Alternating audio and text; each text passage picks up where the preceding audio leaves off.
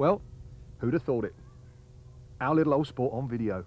I think it's a great idea because it lets us show you how these things are made, how they really perform, and how you can get the best out of them. Well, my producer's already given me the hurry up, so we'll cut back to September and the Midland Game Fair. Have a look at Airgun Expo 94 and watch out for Sporting Air Rifle.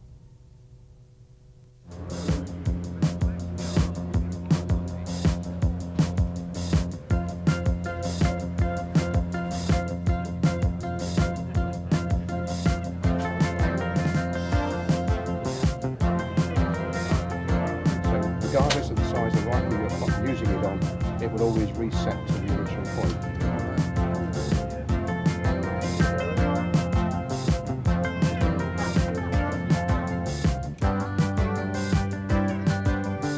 Here at Weston Park at the 94 Midland Game Fair, the accent is on participation.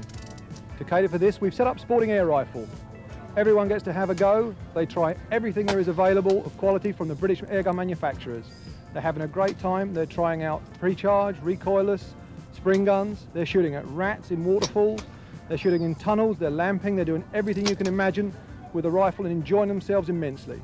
And I think the manufacturers are fairly pleased as well. When I heard about Sporting Air Rifle, I thought of, you know, cheap air rifles, 50, 60 pound air rifles. I didn't realise air rifles have progressed so much. You know, there's rifles there with 200 pound scopes on. There's air rifles there with 10 pound scopes on. There's kids shooting it, there's parents shooting it. It's diverse, it's attractive to all people. This is the first shoot of its kind, and there will be many more to follow. Do you think we could incorporate it into the existing club network for airgun shooters? Oh, most certainly can. Most certainly can. I can see that, and I can see other situations can be involved with this as well, as far as like ideal systems for training youngsters coming in from forces point of view, from the cadet forces and such like.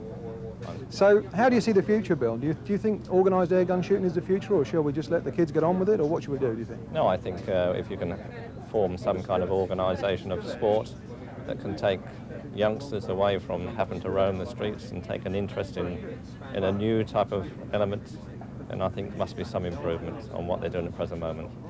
I saw you enjoying yourself on the pigeon lane there. Great. How have you got on with it so far? Not too bad. I quite enjoyed the talk. It's the first time I've come along to shoot air rifles on a range like this. And which part do you think's the best?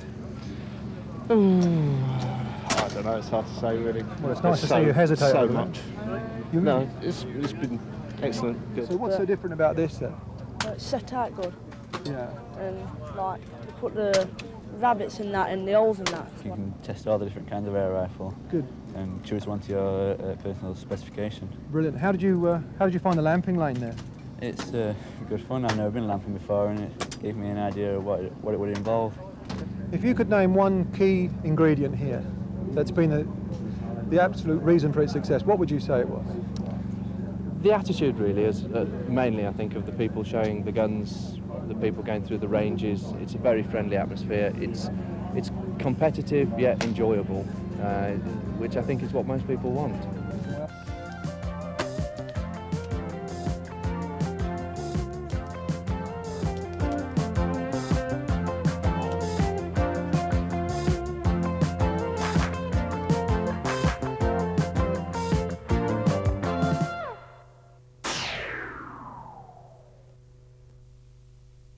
It's a horrible day outside, so I've decided to come into the workshop and try a bit of maintenance.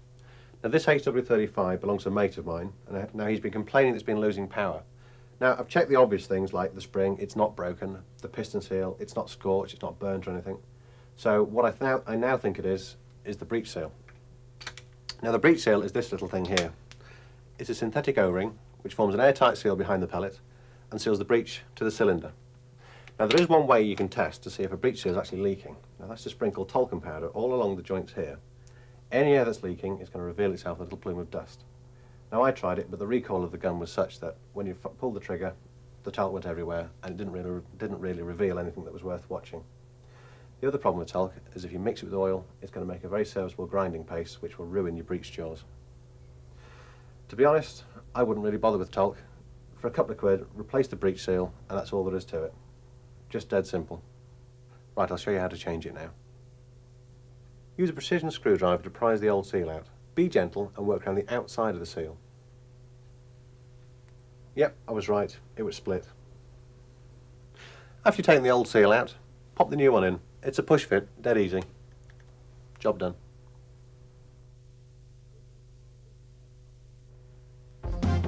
Brocock are the air cartridge specialists. One cartridge, 12 guns, no comparison.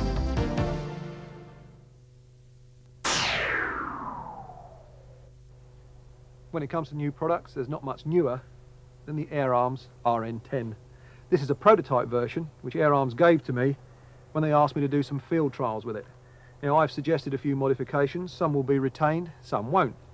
They may keep the angle butt pad, they may make the fore end deeper. I know for a fact they're going to keep the slotted muzzle brake, and they will retain the ability to remove the cylinder for charging and the little pressure gauge in the end of it. The elongated scope rail is definitely going to stay. The match trigger unit is virtually faultless. I certainly couldn't find anything wrong with it. And the compatibility for left or right hand loading is a must. The stock is laminate, very, very strong. All sorts of adjustability, very good feature. We're going to visit the Air Arms factory in the next issue, so look out for the review on the RN10 as soon as we've completed tests on the production model. One new item leads to another. This is the PM110 chronograph. Air Arms use this to test all their guns, including the RN10. This is the club model, but Air Arms and other factories use the full Monty, which is connected to a shot analysis computer and a printer, and you can store up to 200 shots. For club use, this one will give you strings of 10 shots, which you can examine for muzzle weight, variance, overall variance, high shot, low shot. It's an extremely sophisticated piece of kit. It's even got a self-check device on it. If you mess up when you're firing through here, if you don't go over the sensors directly, it will tell you that you are indeed a bad shot. It clears itself, and you get another go at it. Once it's been plugged in for about 5 minutes and you haven't used it, it'll save its own battery and switch itself off. Another touch of the keyboard will turn it back on. It's about 150 quid, and for that you get superb instructions, an excellent piece of kit there, and inside here are all the pellet weights you'll need to program into the machine. Chronographs are essential for club use. They keep you legal, they keep the rifles performing as they should. If you're going to get a chrono, do your homework. There are a few about. Study what's on offer and buy a good one.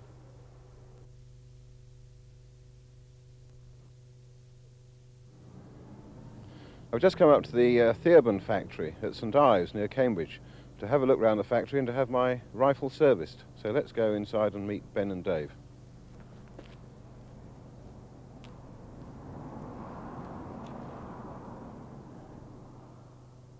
Dave, Ben, what persuaded you to get into the business of manufacturing air rifles in the first place? I think it was our interest in shooting, and we made some air rifles for our own use, and then Ben thought about putting a gas ram into what was a coil spring type gun. We then applied for a patent, and after that it was spending real money, so, you know, on to Ben.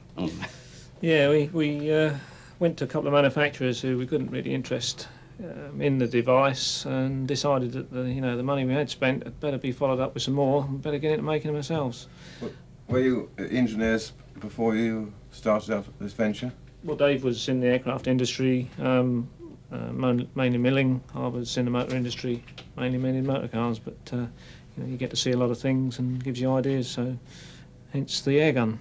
It's quite a big leap, isn't it? I mean, especially financially for two people on their own.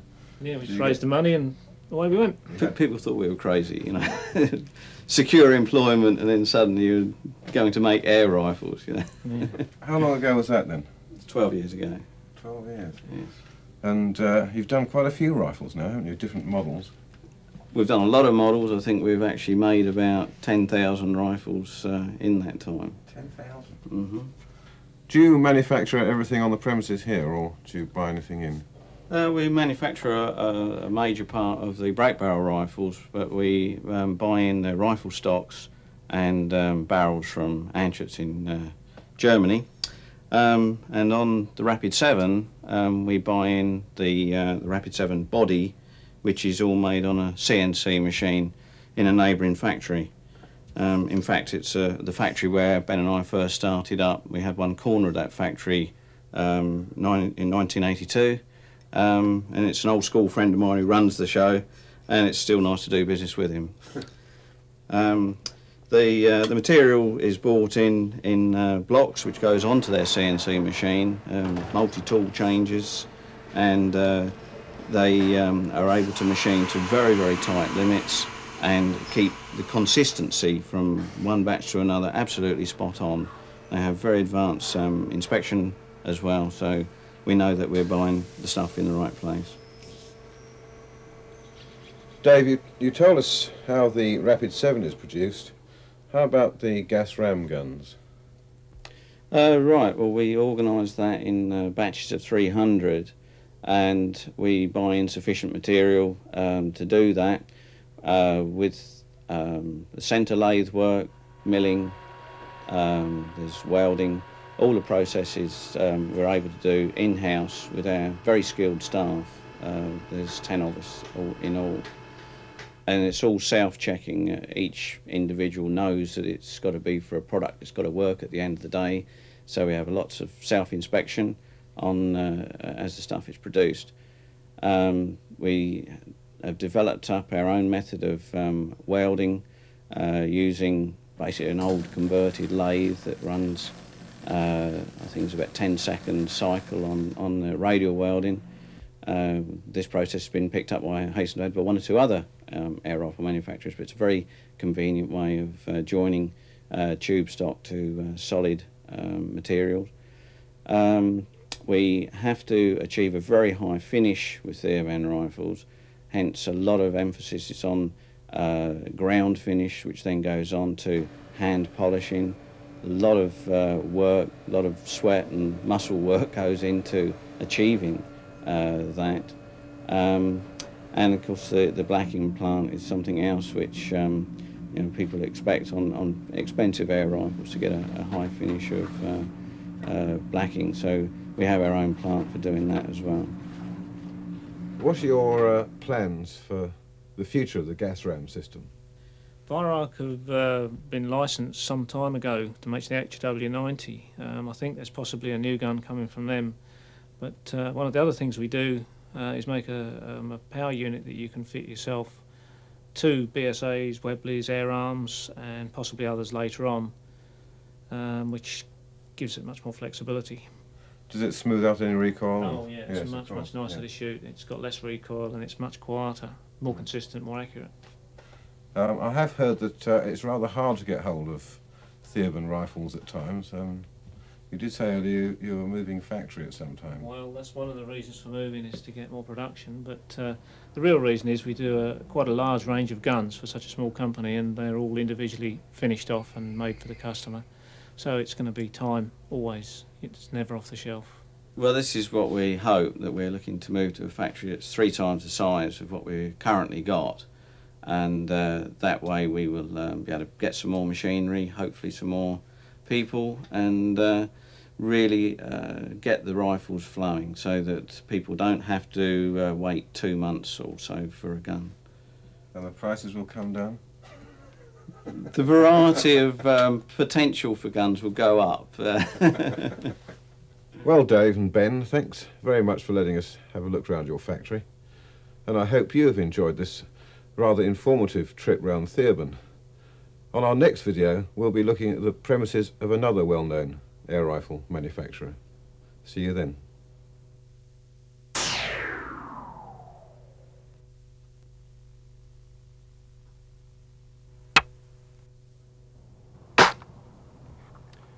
So what happened there then?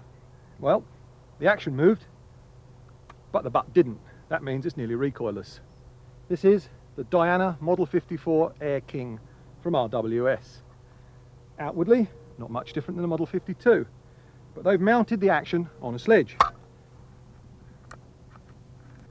So the recoil's absorbed in here and not around here. Actually, this looks a big, hefty gun, and it feels quite hefty, but a lot of the stuff inside here is hollow, and that makes it sound a little bit boxy because it acts like an echo chamber. As you can see, it's the same massive side lever as the 52, and it's got all the safety components, but I have to say, I don't like the feeling of letting that lever go while I put a pellet in. And this rifle is designed to be loaded from the right-hand side, so you can't really avoid it. You can decock the gun with a bit of sort of finger gymnastics, but I don't like to do that. I would much rather hold the lever. You've got a safety slide here and this massive sharp tooth piston holder here. You've got a manual safety and a superb trigger unit, but as I say, I still don't like letting that lever swing. Anyway, it's the design in the shooting that really makes a difference to this thing.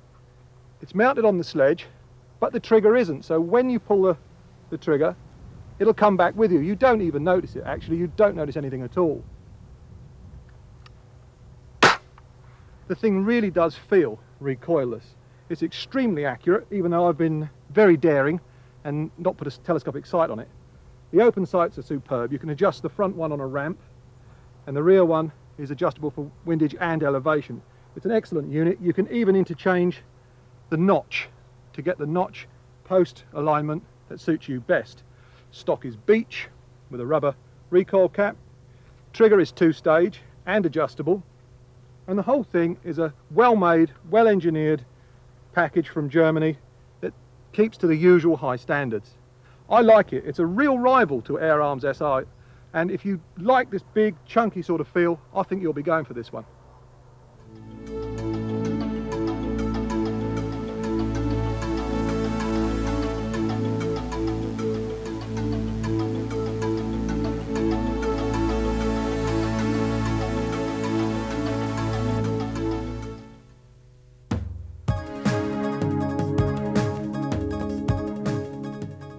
Here at the Airguns in Action news desk, we've just heard of an amazing money-saving idea from Prometheus pallets.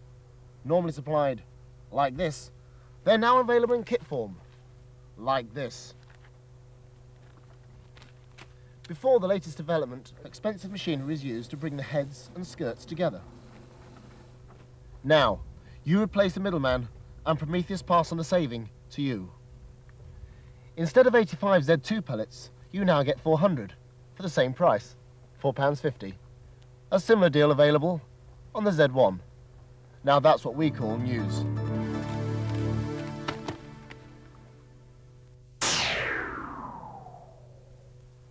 The two great advances in modern airgun shooting have been the pre-charged rifle and the high magnification scope. This isn't just a sight, it's a system.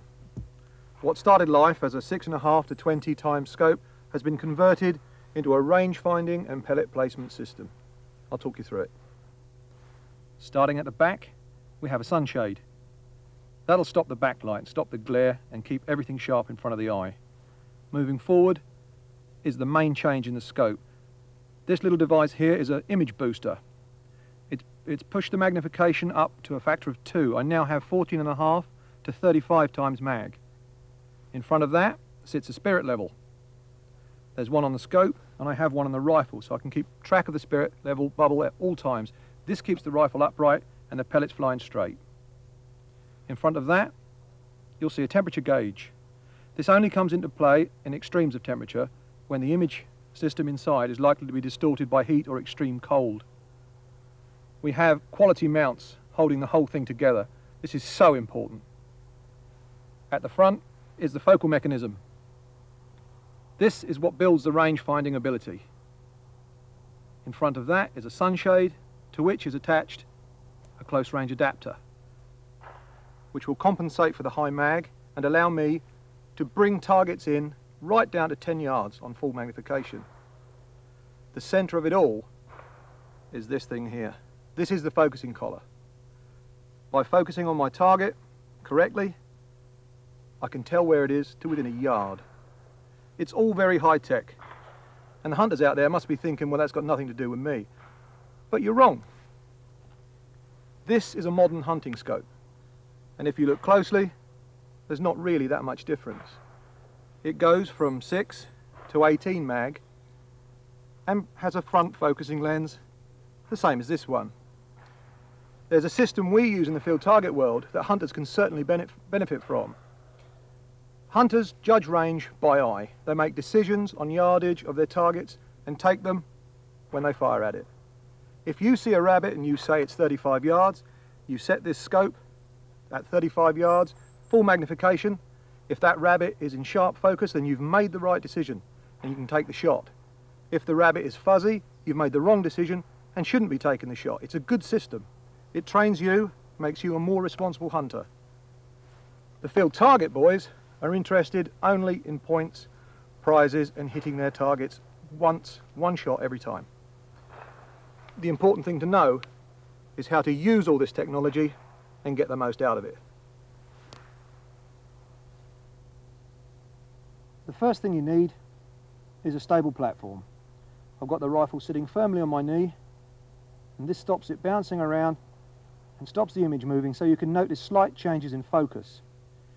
Now, put your hand on the focus mechanism of the scope, locate the target and move the focus mechanism very gradually until the target is almost in focus. Then fine-tune the focus by going through the focal point and past the other side until the movements become smaller and smaller until the image is absolutely perfect. Then you've got the correct focal point. That all sounds fairly involved and complicated. Well, it isn't. In a field target competition, you have 2 targets to handle in 2 minutes, and you can recheck your parallaxing about 4 times for each target if you want. There are some things that can go wrong though. The first one is if the target is silhouetted against the sky. This can be a real problem. Your eye tries to focus on the sky and you're trying to focus the scope on the target. What you need to do then is to either focus on something very close to the target, like the base or the tree it's attached to, or swing round and focus on an object of exactly the same range. It's not as hard as you might imagine. The other thing that can go wrong is you trying too hard. If you're nervous or jumpy at all, you will try to focus when it isn't really in focus. If your eyes are good, they will override the focal mechanism of the scope. Just relax, move the scope's focal mechanism smoothly and let the scope do the work. That's the way to get the most out of what you paid for. Targetronics have slashed their chrono prices for Christmas. The PM1 is now £99, the PM110 is just £119. Targetronics, test with the best.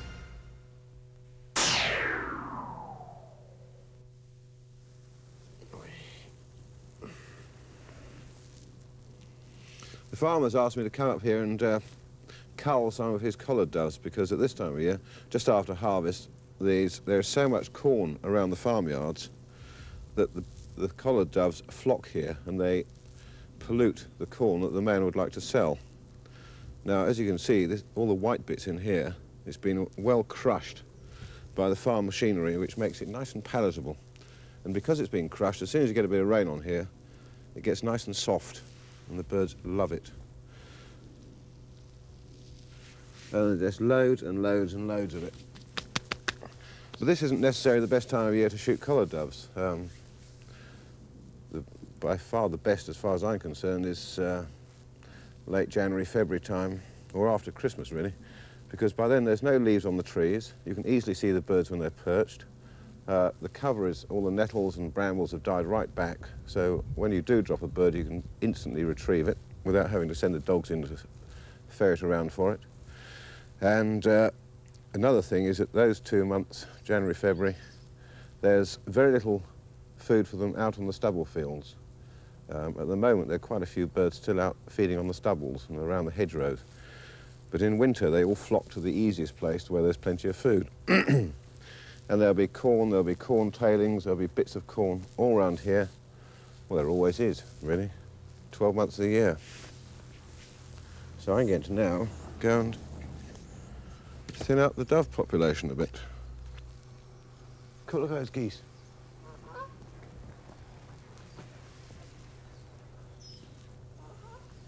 That's worth getting up early for, isn't it? One of the important things of when you're going around a farm, if you're right-handed, go around anti-clockwise. Because then the rifle appears before you do when you get round the corner.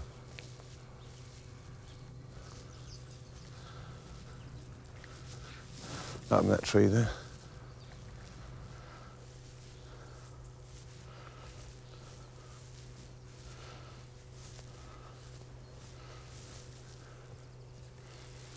This is where I hit the wire. Oh. You going to stay there long enough?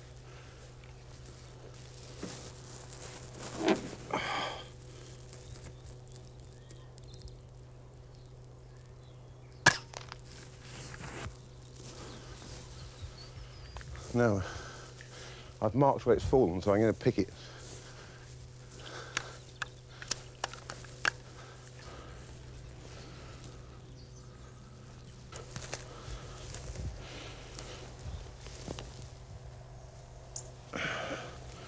They may look tiny little birds, but the breast meat is absolutely delicious. If I was just to toss that in there, and that was a bit thicker, you'd be forever trying to find it. This went straight through the heart.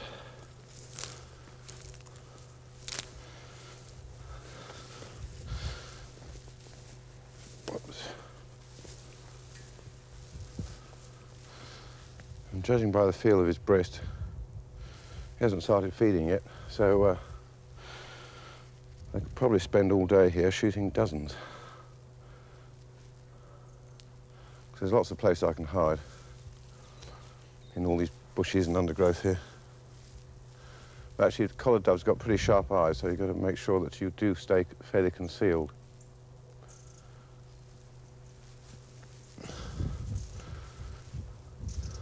The thing about that bird on the wire was that the wire itself was right in line with its heart, so I had to move slightly to one side.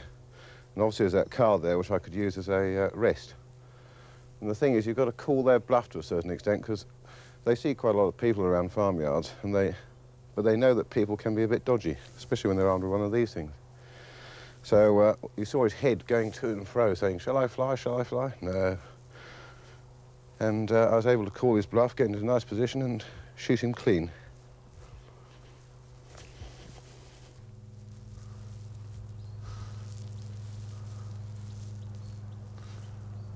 Although collared doves breed throughout the year, there's lots of youngsters around this time of year, and they just can't believe that people are shooting at them. And this is a classic example of a good collared dove habitat. They've got these nice fir trees for them to nest in. In fact, there's only 2 or 3 firs, but they're full of nests. And these ivy trees as well. Sometimes you get a big old crow sitting out here, but obviously not today. Oh well. Doves flying around all over the place at the moment.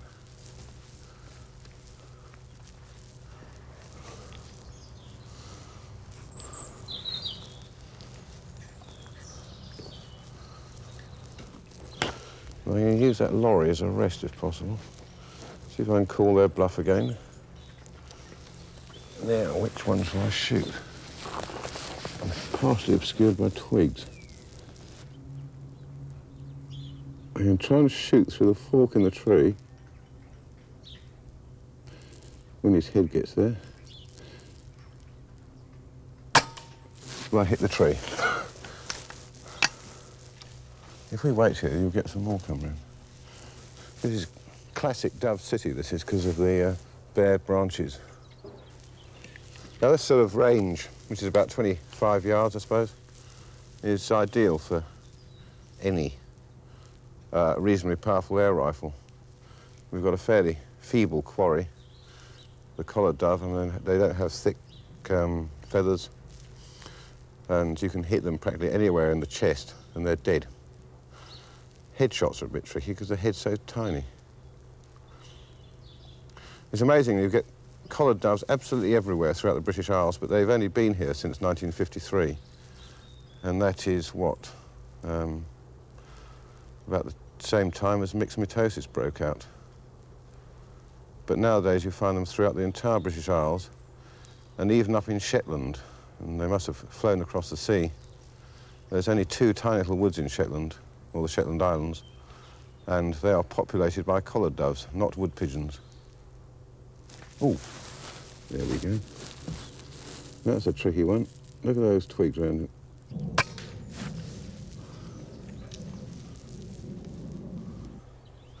Well, that sorted out a few of the doves on this farm. They certainly won't be robbing the farmer of his corn anymore. There's enough there for a nice little meal, because they do taste delicious because they're corn-fed. And next time, we'll be after a different quarry species. We'll see you then. Tasco, the world's #1 best-selling range of rifle scopes, is available from Deben.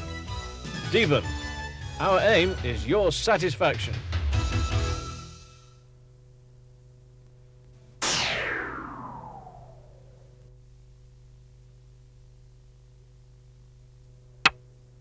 Here it is, the new Webley Nemesis pistol. The first entirely new pistol Webley have launched since the late 70s, I believe. It's certainly a radical departure from the lines of the Typhoon and the Tempest. For a start, it's a single-stroke pneumatic. The other thing it uses that they didn't is extensive modern polymers and plastics. Now this will upset a few traditionalists, but I can see the sense of it. This is a modern pistol, and they've used modern components. Where polymers do a better job than metal, they've been incorporated. Where they don't, Webley have stuck to the traditional tools and manufacturing methods. For instance, all hinge pins are steel and they're retained with steel circlips. The trigger is polished alloy as well. Composite grips and this lovely little real gold plated medallion in the grip face. What looks like a hammer is in fact the cocking lever release. By pulling it back, giving it a little upward tug there, you release the barrel shroud and cocking lever. Open it right out, put a pellet in the barrel there, plenty of room to do that. Notice how nicely sealed and held it is, and close it. Now, before I do that, I'll point out one of the things I dislike. This is the safety lever. That button should be automatically set as you open it up. I know it'd cost more money, but I would prefer it that way. This time I'm going to set it manually. I'll move the pistol to a safe position, pointing to the ground, and close the lever. The effort is minimal. It's nothing a 12-year-old couldn't get his hands around. Just disengage the safety, take the pressure on the trigger, and release the shot. Trigger's a two-stage design, adjustable down to about 3 pounds. Very serviceable in use. The Webley Nemesis has an adjustable rear sight, which you can adjust for windage and elevation, and it's fitted with scope grooves if you want to fit a pistol scope or a red dot sight. Overall, the Webley Nemesis is a well thought out, well designed project which really puts Webley in the 90s. I think a lot of people are going to go for this little gun, and at the price they've set it, I think it's going to be really competitive in the pistol market. Well done, Webley.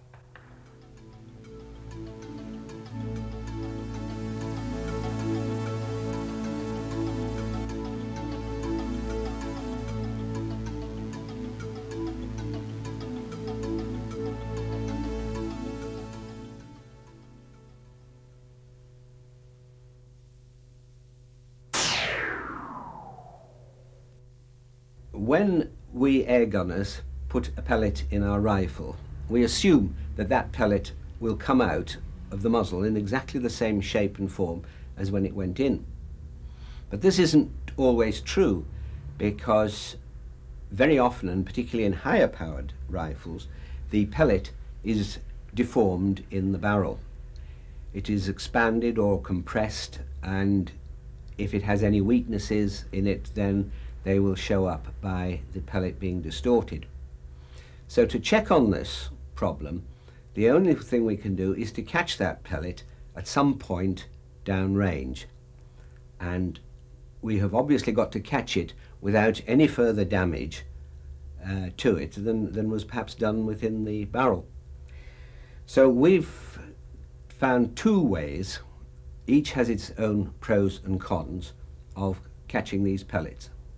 And the first is in ordinary kitchen table jelly, but we mix it with twice as much jelly as recommended on the packet so that we get a stiffer solution. The advantages of the jelly are that the pellet is very easy to fish out, and it's a quick system, and if you're going to test a number of brands of pellets in your rifle one afternoon, then that is the ideal system. The other system is by firing the pellet into polyester wadding. The drawback of the polyester is that it does take a certain amount of time to sort the pellet out from the wadding. It's a bit tedious, but it's well worth it in the long run. So now we've got the gelatin, which we've cut out earlier on, and on the bench here, ready for the test. Behind it we have a pellet stop for safety. It's just a cardboard box stuffed with rag and newspaper. And we're going to test 4 types of pellet: the flat face, the round or dome head, the pointed, and the paragon.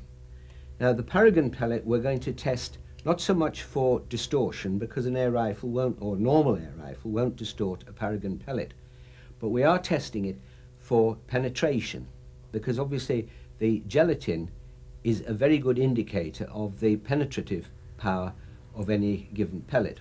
So right, now let's give it a go.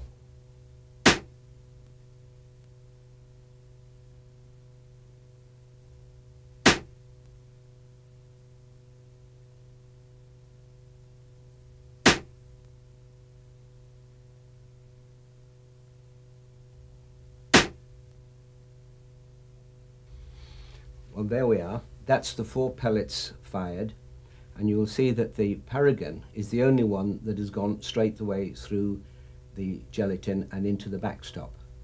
This emphasizes the necessity to have a very good firm backstop on these occasions. Now, if you find that your pellets are going fairly near the end of the gelatin, then it is better to remix the gelatin with more of the jelly in it, and or alternatively find a longer lemonade bottle in which to cast the jelly. So now that completes that. It is now just a matter of fishing the pellets out of the gelatin for examination.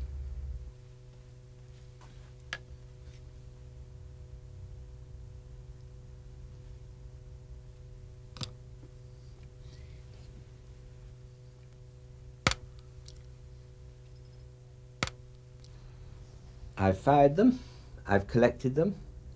Now I'll give them a quick wash, and then on the next video you will see what happens when I put them into my pellet flying machine.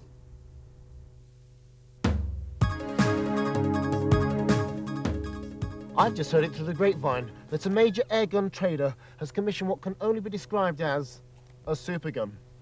Details are sparse, but we do know that it will be a spring piston designed, built to the highest spec imaginable, and dressed in an exhibition grade walnut stock. We're talking at least $4 grand. When we find out some more, we'll talk some more. News as it breaks, Airguns in action. Prometheus gives shooters the ability to discover their true potential. Prometheus, the world leader without being led.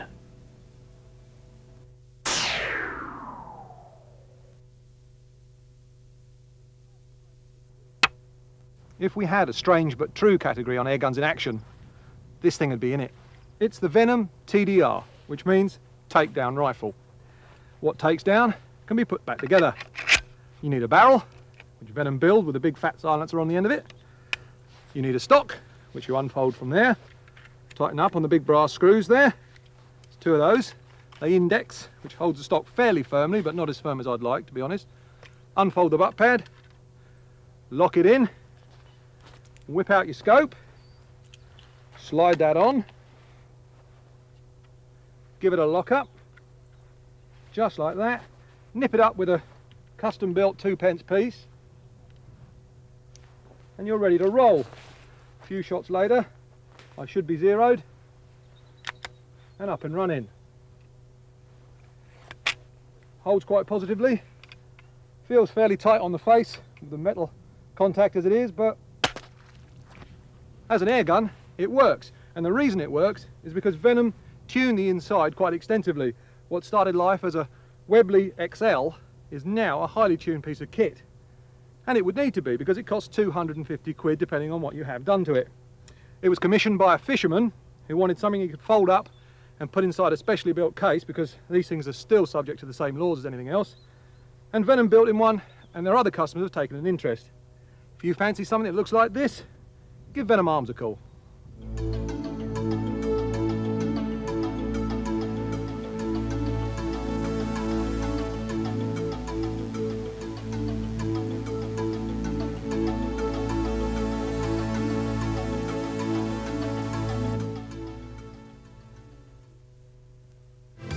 This is the new age of air rifles from Air Arms. Every component is produced by skilled staff using the latest laser and computer-controlled technology. All Air Arms rifles are individually tested to ensure peak performance. Air Arms, the best sporting air rifles in the world, and that's guaranteed.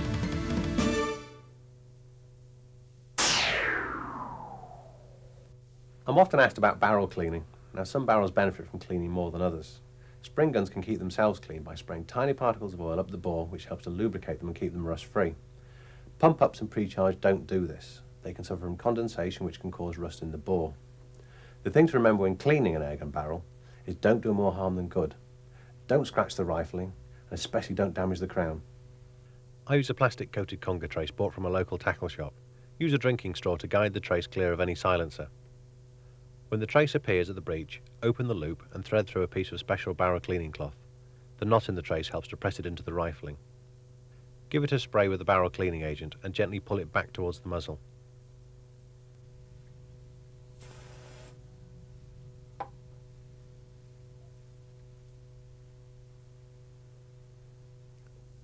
Two runs through with this removes the muck and leaves a protective film to keep the rust away. This rifling's never been cleaned and it's certainly due for it. Any muck in there is bound to affect the accuracy. Remember, if your barrel's not doing its job, your gun won't either, so look after it. Theobin Engineering, developers of the gas ram system, now bring you the new Fenman and Taunus rifles. For an information pack on these and the rest of the range, just send a stamped addressed envelope to Theobin.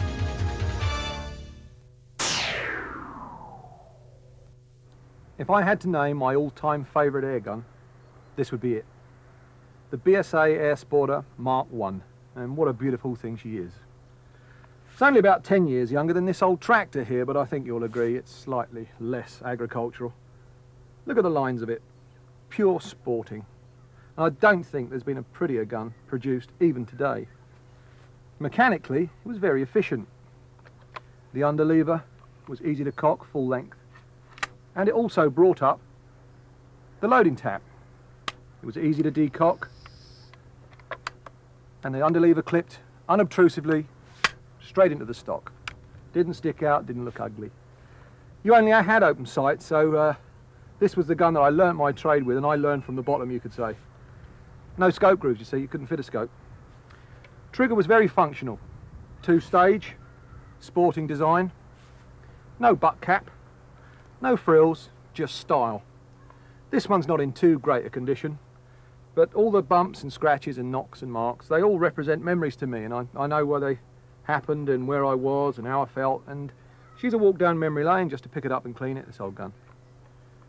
BSA moved from this design to a boxy, square-shaped thing with a butt pad and bits of plastic on it that I didn't fall in love with at all.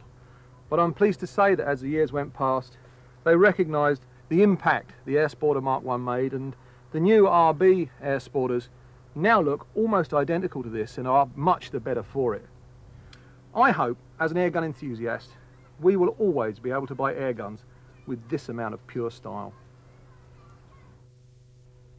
How do expert shooters do what some of us only dream about? They learn their trade from the ground up. Nothing is left to chance. Experts study the systems of success, from trigger to muzzle. They research the art of range finding and trajectory, and they do all this safely and effectively. Now you can become an expert because you'll have no excuses.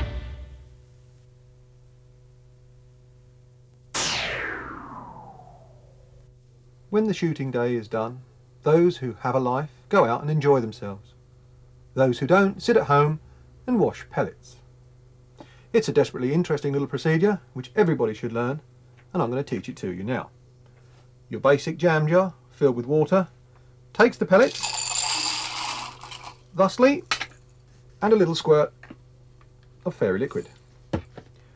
Put the lid on, tight, watertight, and give them a good shake around. Now you should carry on doing this for about 2 minutes. What we're trying to do here is loosen all the little particles of lead and swarf that you will see floating down to the bottom. That's the stuff we want to get out. The little tiny bits of lead that will block up your rifling and ruin the accuracy of your air gun. When this is finished, take a sieve, put it over a bowl and tip your pellets in. Rinse the pellets off with some fresh water to flush the particles through and to get rid of all the soap suds. Don't use a sieve that you're going to use in the sink again or throughout the kitchen because it's full of lead, okay? That same goes for the bowl. Don't do this in the sink. You'll get in big trouble and you'll get me in bigger trouble. When they're drained through, give them a right good blast with a hairdryer, okay? That goes on for about 3 minutes and it's desperately boring. But when they are dry, and I mean dry, because if you leave them damp, they'll oxidise, which means they all go all white and furry and they'll be absolutely useless. Tip them out on some absorbent paper. Try and keep them on the paper if you can. Spread them out, and now just look for any deformed ones. Pick them out and throw them away. When they're perfectly dry, you can apply your lubricant or whatever it is you fancy putting on them. All you have to do then is about 2 hours worth of weighing and sizing, and then your pellets are okay. And come to think of it, we are fairly sad, aren't we, really?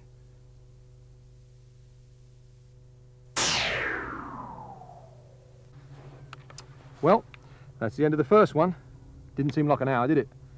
That's because time goes quickly when you're having fun. There's plenty there for you to practice and study and watch again. Before you go away and do that, here's a taster of what's going to happen in issue 2 of Airguns in Action.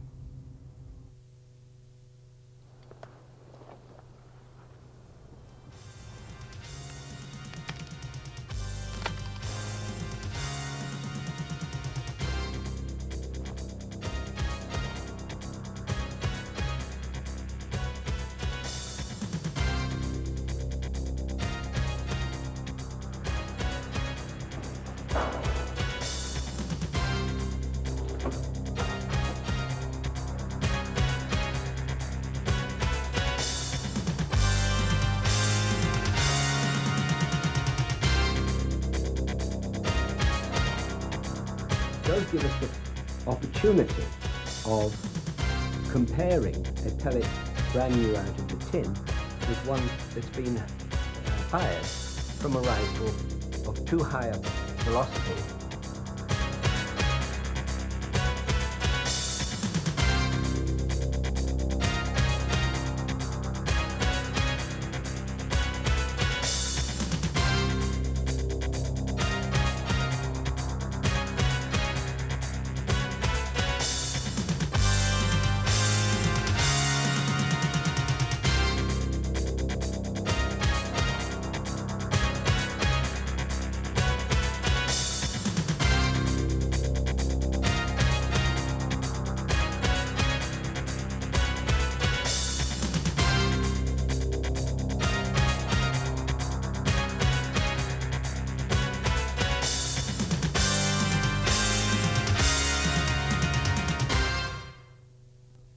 You can affect the apparent weight by adjusting for the length of pull through a hole in the trigger guard and accessing these screws.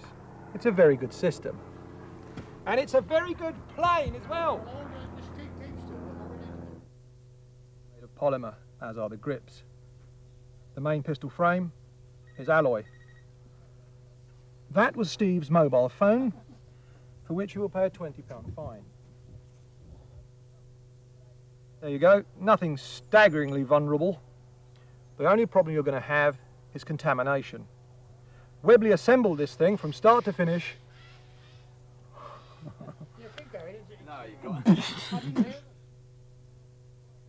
Prometheus will now supply them available in kit form, like this.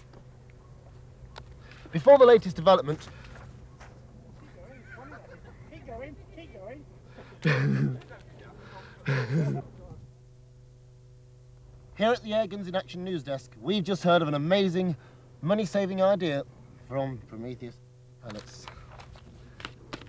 Have some hay, Terry, sit down here. You look closely, the whole thing can go backwards and forwards. Otherwise, it's fairly standard. Same massive side lever. I haven't said what it is yet. What a twat. I've seen collared doves sitting on eggs in snow on several occasions. In nests in snow. Now, I tried this, but all I found was the recoil was such that it just pushed all the talcum powder all over the gun and didn't reveal anything that was worth watching. Grinding paste. Okay. There's no way you can cut this, is there? No. Okay. Is there something happening outside? There's an awful lot. There's a chicken. Don't worry about it. Okay. Now you can try the old talcum powder trick, and that's where you sprinkle talcum powder all around the breech jaws here, and when the gun fires, any air that's leaking out of the back of the breech seal is going to reveal itself a little plume of dust. Now I tried this, but all that happened was the dust. Oh, damn. It's all right, calm down. Okay, okay. That chicken's putting me off, to be honest. Those who have a life go out and enjoy themselves. Those who don't, sit at home and wash pellets. It's a desperately fruitful little procedure, and it doesn't cost a penny. Here's how you do it. Get your pellets, get your jam jar, tip pellets into the water. Knock the sieve off and say bollocks.